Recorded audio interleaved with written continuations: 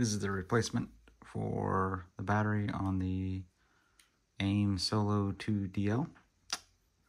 I use this for track days and autocross in a 911.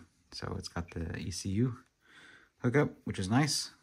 I use the OBD2 port. I don't have a direct wire. I don't need some of the other stuff from the direct wire. Maybe the oil pressure, oil temperature would be nice. But anyway, so I'm going to replace the battery on this guy. It's Rev 1, so the battery is probably the original.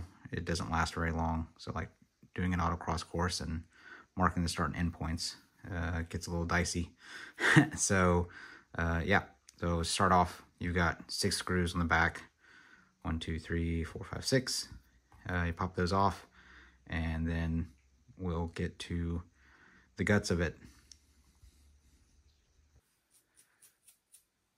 So you'll have the Solo2, in this case the DL, disassembled. You've got 6 screws here that are all going on the back here to take the front cover off. The front cover has a rubber seal here as well. You'll need to take 2 screws out here, these 2 long ones. So you've got 2 sizes here. These 2 go here and here. And then you've got 2 shorter ones that go here and here. Do not take out these 2 as they connect to the GPS module, and that comes out as 1 unit. So then you pull the unit out, the PCB out, flip it around here, and you will see the battery with the cable that comes up into the circuit board. You've got a ribbon cable here that connects to the bottom connector for the data and power cables, and then a ribbon cable that goes up to the GPS cable. I purchased this battery, replacement battery, off of Pegasus Racing. I think it was 30 bucks, something like that. I also got a lighter socket adapter as well, so that I can run it in my other car. So that's where we're at. So there is a pad of double-sided sticky tape on the bottom of this battery that is very, very sticky, and it took some effort to get that off. So I'll probably try and reuse it. I bet some 3M VHT tape or whatever that stuff is called would probably be okay as well, but I will probably try and reuse this. It's not in bad shape, and as long as I don't tear the crap out of it, then it's probably okay. Yep, got it. Cool.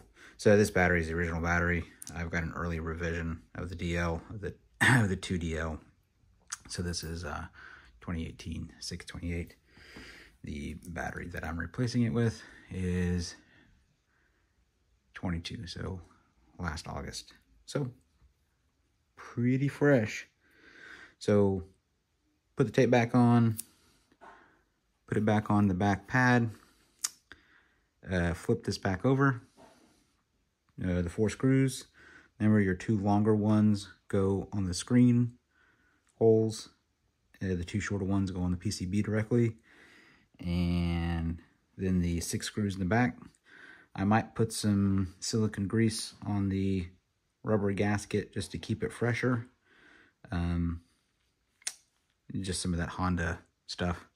And yeah, hopefully it turns back on. So this is the grease that I'm going to use.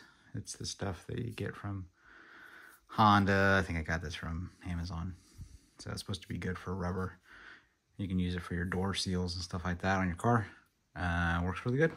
Cleaned up some squeakiness I had on my 911. So there you go. So I'm going to use that on this gasket that's in this channel here. You know, gasket's, what, 5 years old at this point. So hasn't Has it worn out? No.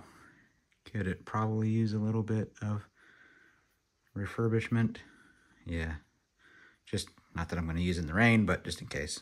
So, yeah, so lube this gasket up a little bit and then slap it back together. Should be good to go. Okay, got it back together. Let's see if it turns on. Oh, that's a good sign.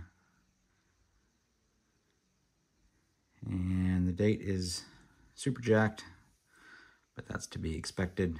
68% on the battery that I put in, so that's not too bad.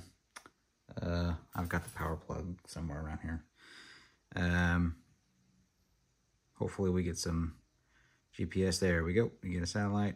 Hasn't quite locked on yet. I'm at my house, so probably not going to get a great signal, but hopefully good enough that it'll set the time and everything like that. I think I've got, did it keep my track in there? It did. So that was some autocross that I did the other day. And for some reason I got the wrong time on one of the sessions. That was odd. But anyway, yeah, there you go. Kept all the settings and everything on my, and there's 615. Is that 615? No, it's not quite right. That's all right. Yeah, so there you go. Success.